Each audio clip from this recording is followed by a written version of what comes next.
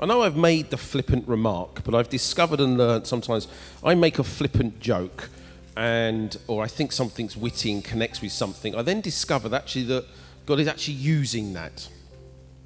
So it is 2020. Amen? And we know this gets used in having 2020 vision. Okay, clearer eyesight apparently.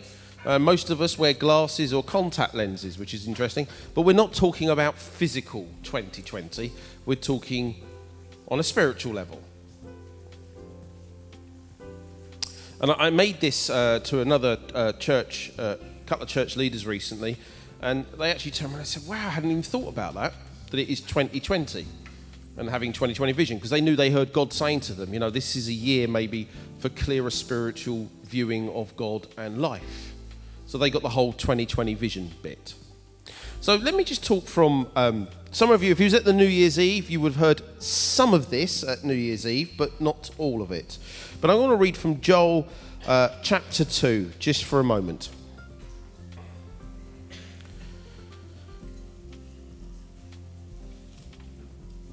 And bizarrely enough, I think it was Carol over Daniel started talking about the Lord restoring what the locusts have taken away. She was quoting from Joel chapter 2. But we're going to quote this. Then after doing all these things, I will pour out my spirit upon all people. Your sons and daughters will prophesy. Your old men will dream dreams, and your young men will see visions.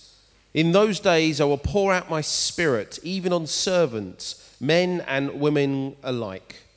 And I will cause wonders in heavens and on earth, blood and fire and columns of smoke. The sun will become dark and the moon will turn blood red, before that day, great and terrible day of the Lord arrives. But everyone who calls on the name of the Lord will be saved. For some on Mount Zion and Jerusalem will escape, just as the Lord has said. These will be among the survivors whom the Lord has called. Joel chapter 2 is God talking about pouring out and the promise of his Holy Spirit pouring about on all people. In a time of restoration, in a time when really it did look rather bleak, that God was calling on judgment upon people, on his people Israel, but also saying, in the future, I will pour out my spirit on all people. And we're in that time now, amen? And he's saying, you'll dream dreams, and young men will see visions. This is about seeing things more clearly, and all people can see things more clearly because of what God is going to do.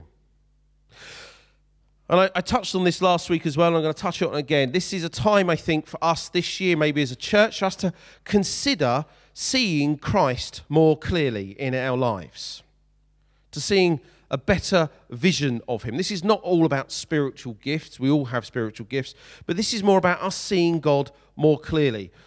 John chapter 20, verse 20 says, the disciples were glad to see Jesus. So I stole that from Pastor Yemi, who used it on New Year's Eve. And I went, oh, I like that. I'll nick that for today. That they were glad to see Jesus. Maybe this is a year that we should start learning to be glad to see Jesus. Now, that might sound really weird. But if we're really honest with ourselves, how glad are we to spend time with Jesus? Very glad. Very glad. Some are really glad. Do you take time out to spend time to see Jesus? Okay, how much time do you take? Sorry, just to pick on you and Bernie, Lorna and Bernie, I'm going to pick on them slightly here. How much time would you roughly? Every day. Every day? Every day. Yeah. Oh, well, see, she's topping one now in you, Lorna. Now she's going, at night. If we're honest and do an honest assessment how much time we spend with Jesus and want to spend time with him, that's a glad to want to spend time with him. If we're really honest with ourselves, how much time is that really? It's a rhetorical question. Think for yourself. Think about how Monday to Friday you wake up and you genuinely set the day off thinking, I want to spend time with Jesus today. I'm going to take time out, carve time out to spend with my Lord. And spending time with our Lord, I'm not talking about, yeah, hi, morning, Jesus, breakfast. Actually deciding I'm going to spend time sitting with my Lord. Not with a shopping list of things that you want, but actually spending time with him.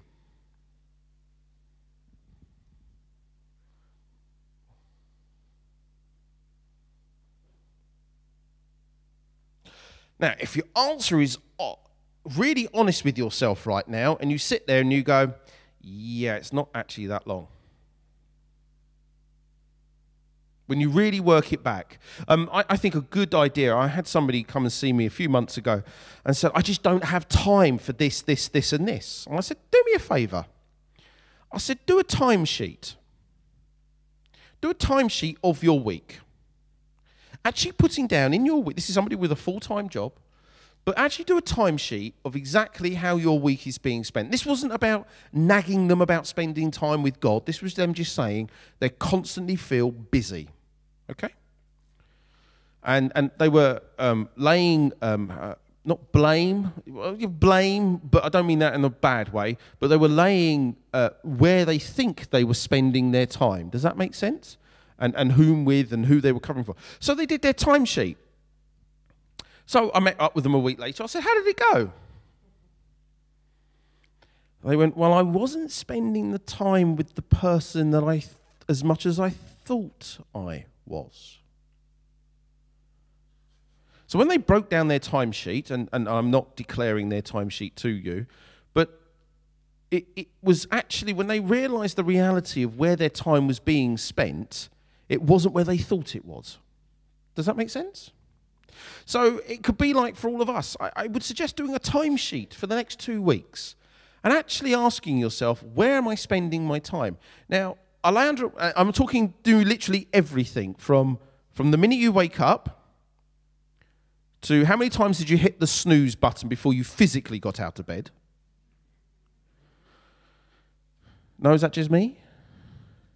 I've got really annoying. I've got a snooze button. It goes 8 minutes, not 4. It's really irritating because I want to hit it twice. I can't. It makes it 16 minutes long then.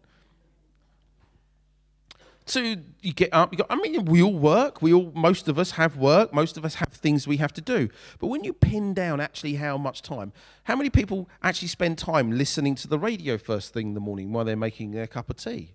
And it's not necessarily Premier Radio.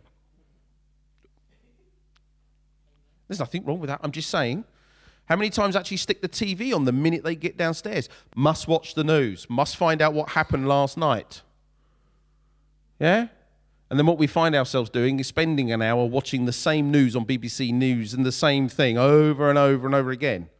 Because it's the headlines. Break down the headlines. 15 minutes later, it's Carol Kirkwood with the weather for 2 minutes. And then it's back into headlines, maybe a little bit of interview. Then it's at 26 minutes past the hour. It's immediately, and we're now going to take you to the news where you are. And you see the London news, bang. By 7:30, you're back into the headlines on the BBC News. You go back round at 47 minutes past the hour, Carol Kirkwood again, giving you the news, giving you the weather. Exactly, the weather hasn't changed. The weather has not changed, okay? I know this country, it can change from morning to noon. But trust me, it doesn't change that much in half an hour. And then straight back to the London news where you are, which is exactly the same news that it was half an hour ago. And this is the funniest thing with all this, though, is that sometimes, I don't know, with the London news, normally on the main news, it's normally something that's happening in London anyway. So actually, you've already heard it anyway. You can see what most of my mornings look like. And then how long do you take to get ready to go out to work? Or go out shopping? That's the next thing. Put that in your timesheet. How long do you spend getting yourself washed and dressed? Men, how long does it take you to slap the makeup on? Make sure we got all the aftershave on correctly, just in the right spots. I don't use aftershave, I'm just... And then eventually, right, I'll now go to work. Now, some of you might jump in cars or you take public transport, plug your headphones into your ear holes, and what are you listening to, really?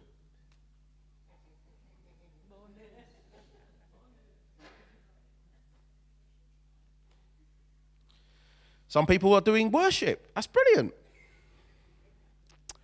Not necessarily of God. And then you go to work and you spend all day at work, and I get all of that, or college or whatever. And it'll clearly, if you can't work because you're on disability or whatever else, what else are you doing in that day?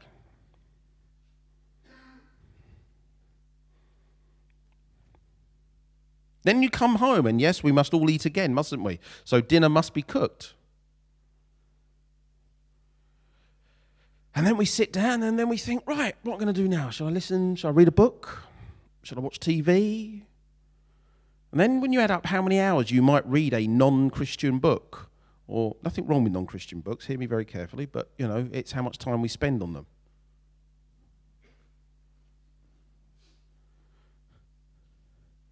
How much time do you spend watching TV? I'm sure it's only half an hour a night, isn't it? Anyway, this is not a nag, because we all have habits, and we get into these habits, and sometimes we have to break the habit. The question happens to be, how glad are you to spend time with Jesus?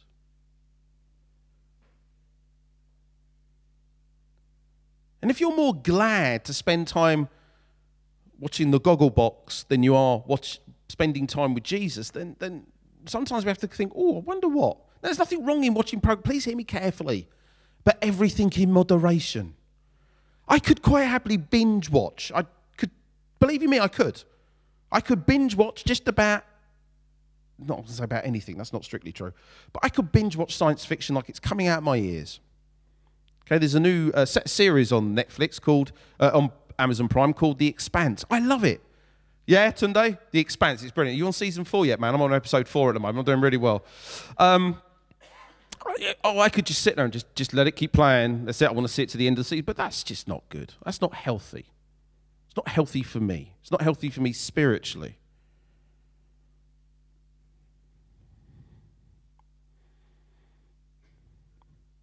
Are you glad spending time with Jesus? And spending time with him is almost like the TV. I don't know about you. Do you interact with your TV really well? How's the communication with your TV? You talk to the TV and it talks back to you, yeah?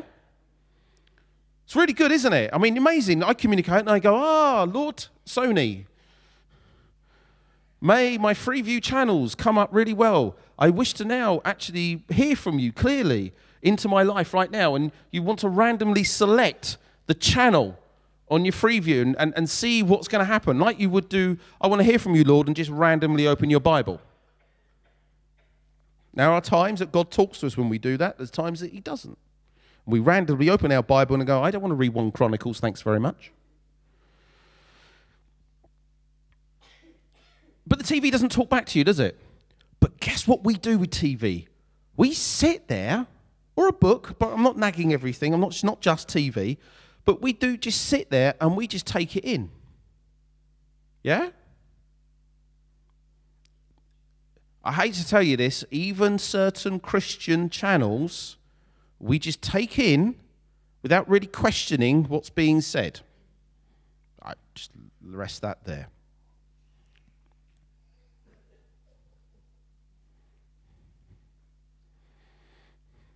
Somebody very recently has admitted they finally had their eyes open to the fact that that goes on. So, but we just take it in, don't we? What's going on the TV, yeah? So here's the next thing. Who spent time with Jesus just taking him in? How glad are you just to sit there without a shopping list and take him in? Encountering Jesus and taking him in. Because he wants to output so much more than what a Freeview TV does. And guess what? He costs nothing. He doesn't cost $7.99 a month for Netflix or whatever version you have, or Amazon, £80 a year, or $8.99 or $7.99 a month. Or Sky is the other one, isn't it? I've no idea much. How much is Sky a month for all the sports channels and all that? Nobody's going to declare that out because they have to admit they're on Sky. But the whole point being, do you see what I mean? With Jesus, he wants to download and give you everything in one hit. He wants to give you all the 2020 vision you need this year without you having to do anything other than spending time with him. Being glad to spend time with him. Encountering Jesus. So I will ask you maybe to look at the way you spend your time. Maybe do a timesheet. Not to condemn yourself, not to have a go at yourself, but to actually have living reality about how much time we really do spend with God. I could go through the whole of the Bible here, and I could go through all of the New Testament, but it fascinates me when you really think about this, that Jesus, on the day that he got baptized, what did he go and do? He got baptized. What's the first thing he did? Went and spent time with his Father. He then came back for a day, did a bit of day's work. Do you know what he did immediately after that? Went and spent time with his Father. Jesus spent more time with the Father than he did actually doing his ministry. So if our Lord Jesus needs to encounter God, how much more do we need to encounter him? And the funniest thing was that Jesus did it because he was glad to spend time with his Father. And we should be glad to spend time with our Lord.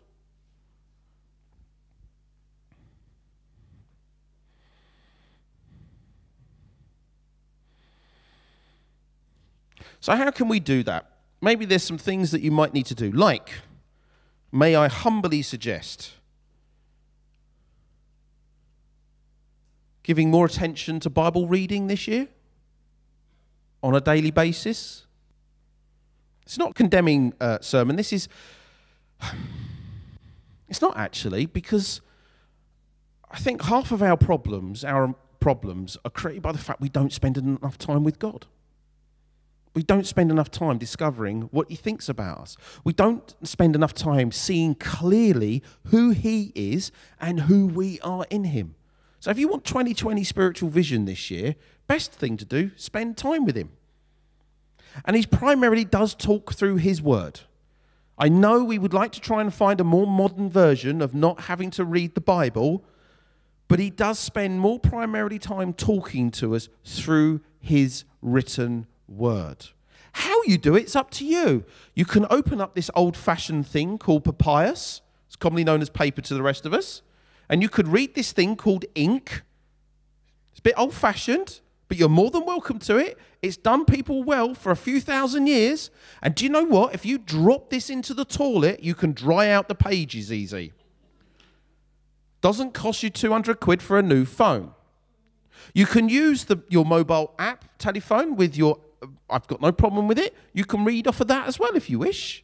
I know there's some fundamentalists who somehow think it's not reading the Bible. Yes, it is. It's a screen. It has the Bible on it. You can also press, if you want to, play on those apps. So I've discovered when I was decorating the house once and decided to leave the Bible just being read to me via the phone. Works really wonders. I can't remember anything that went in because I was concentrating on the painting, but I'm sure something went in.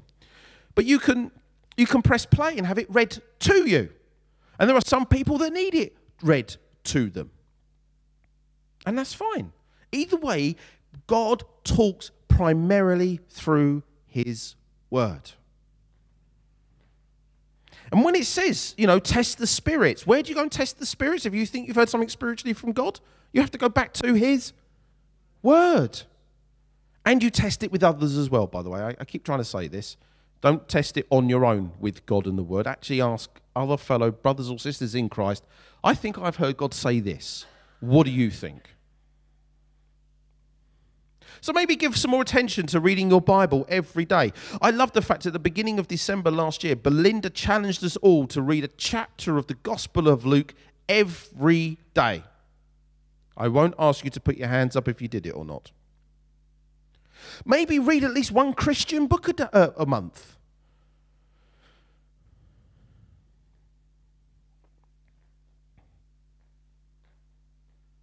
Might be worth a try.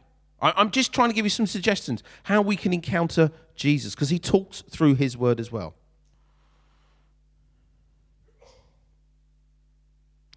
Maybe look for an extra way of learning, or new way of learning, or being with Jesus in a different way. Maybe join a home group or a Bible study group, as we call them here.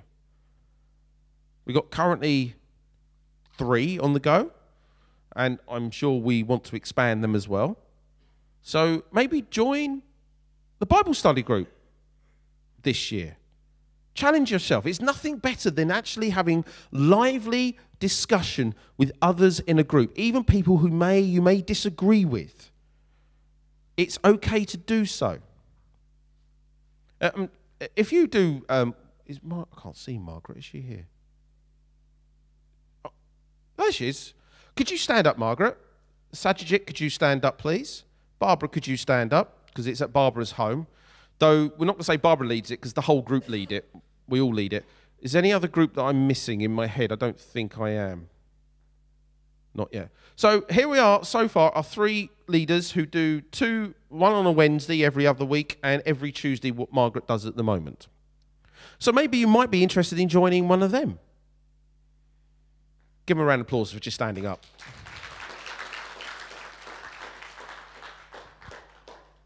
In our home group, which meets at Barbara's home, it's really peaceful. We get along really well. We never argue over something. There's never controversy. And we laugh genuinely all the way through it, don't we? We all get along and we just laugh our ways through it. And there's always some humour. And eventually you become very tribal. You sort of sit and you go, I agree with so-and-so and so-and-so. And the other person, I agree with so-and-so. And then you find you're on both sides of the argument. It's quite funny. I'm always very neutral. Not. But it's a good laugh. Sajid, what's it like at yours? Well said, sir. Margaret, good? I hear good things from yours, so it's brilliant. Don't go to Sajid. He clearly is lying. It's cool.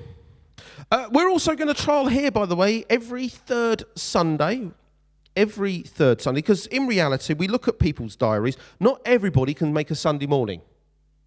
Okay? People work. People have more than one job. My wife, you'll notice, is not here today. She's got to work today. So, people work for the NHS. They have to work on Sundays. And other jobs as well. I'm just throwing it out there. Some people really have had a late night the night before and just really can't be bothered to get up in the morning. Because they've been up watching TV. Moving on. Or they've been partying. But genuinely, there's some people really just cannot make Sunday mornings. This is, our Sunday mornings is born out of the farming rural arena. That's why we meet on Sunday mornings. So, third Sunday of every month, we're going to trial meeting here at 5 o'clock in the afternoon. For about an hour and a half, service. It's going to be done slightly different. So it's not going to be like, if you've been to our sort of encounter evenings, or it's not going to be that. It's going to be like a, inverted commas, proper church service. But I mean that, inverted commas. Because there are parents who can't make it, and their youth can't make it because they have sports clubs and things like that happen on the Sunday.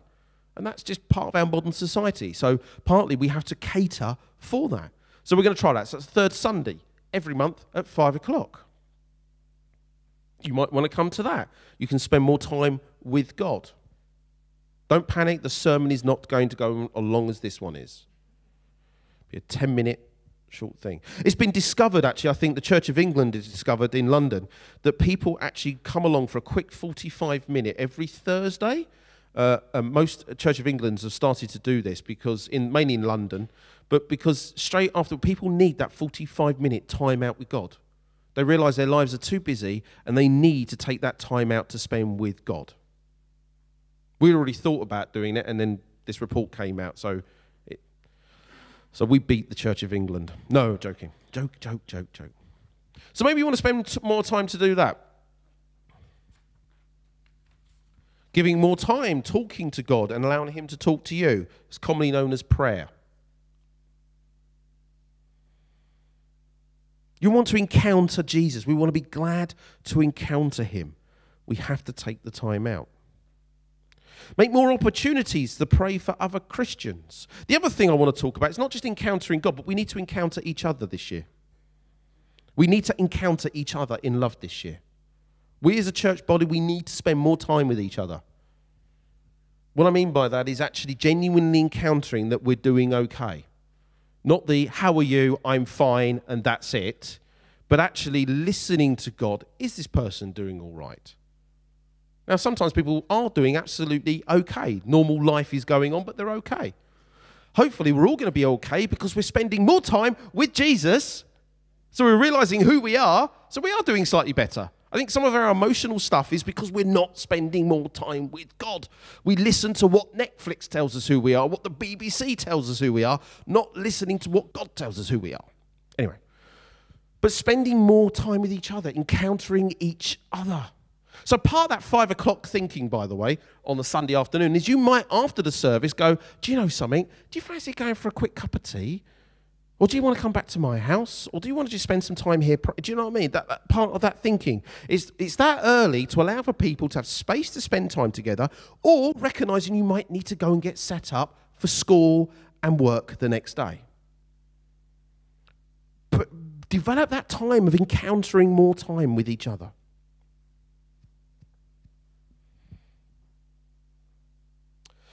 You might want to this year set aside some time for prayer retreats or quiet days. They're good things. They are good things. There are some local Christian retreats in the area within an hour's drive. There are actually some on the train into London. You might want to go and just spend some time. You know, some of these don't cost a lot of money. Some are free. Some will say, look, whatever you can give, just give. Some might cost you £25 for the day and you get a decent lunch as well. But it's good to take some time out to spend time with God. Scrap the mobile phone for 8 hours. You can live without it. You lived without it up until 10 years ago. You can live without it now. Do you know it's only been around for 10 years? In the smartphone, in the format that we have of a smartphone, it's only been around for 10 years. And yet it feels like our lives are wrapped around it like we were born with it. Anyway, because this is all about trying to encourage you to spend time with God. Maybe we need to rely on God more in our battles against temptation. Don't give in without a fight. When you're tempted, don't just go, oh, well, here I am again. Pray about it. Don't give in. Fight back. Refuse to let it win. Spend more time with God.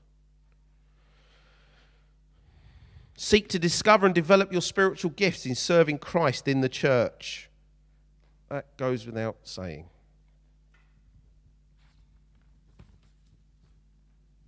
It's not as such a biblical, it is because the whole of the Bible is about spending time with God. The reason Israel, the Jewish people, stepped away from God is because they didn't spend time with him, focused on him. The reason a lot of the disciples walked away from Jesus after a while is they really didn't realize what it meant because they didn't spend enough time really listening to him. We should be glad to want to be with Jesus. Find a spare place that you can go and be with Jesus. I got challenged a year ago. I was at a conference. And one of the things the guy turned around about, he was talking about a book, an American book. And I know we can't all do this. But he talked about, he said, where is your log cabin or your wood shed? Where is the place that you go to spend time with God? With no distractions, if you can. Now, not all of us have got a spare room or a spare shed or a spare attic, but there is places that maybe we can go and spend time with God to get rid of the distractions. I would humbly suggest. So, encountering Jesus in 2020, having a clearer vision, this year of him and who we are in him, believe it or not, takes effort from us.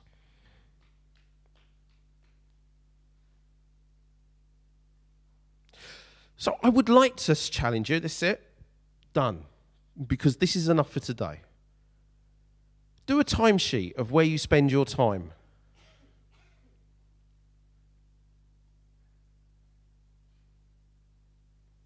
Anybody willing to do that? I have to do a timesheet every week anyway here. It's amazing how my evenings when I'm not working, they're not on there. I got to do a timesheet for my own time spent. And we all have family. We have normal life. I get that. But I bet if we did a proper timesheet, we'd realise how much time we could easily carve out and say, actually, I don't need to do that today. I can spend time encountering Jesus. I should be glad to spend time with my Lord. Glad with the Lord who says, I am also your friend.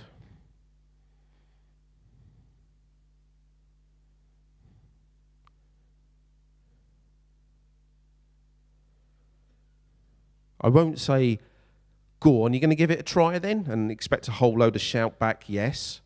I leave the Holy Spirit to talk to you about that. But bow your heads. Let's spend some time being glad in his presence right now.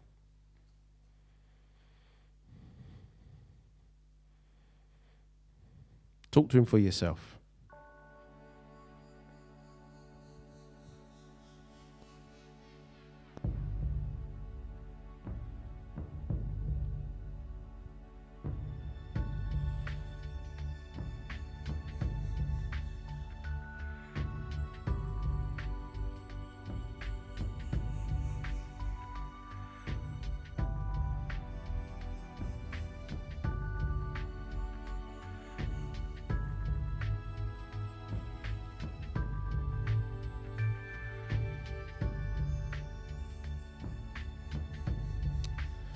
I'm going to say two prayers.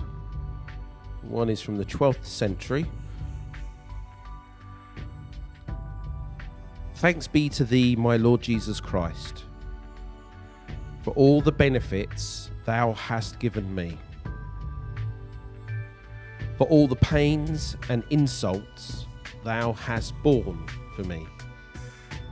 O most merciful Redeemer, friend and brother, may I know thee more clearly,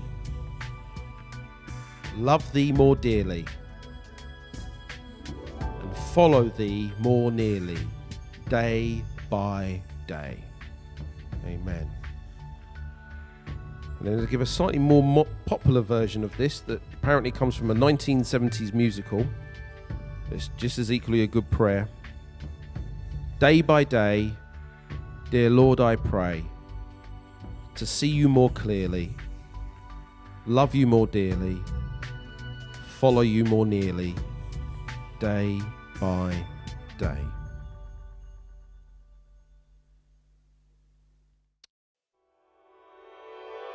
We do hope you've enjoyed and benefited from this presentation. To learn more about what the Bible teaches us and how to apply this to our everyday lives, check out our biblical teaching videos at gbcweb.tv.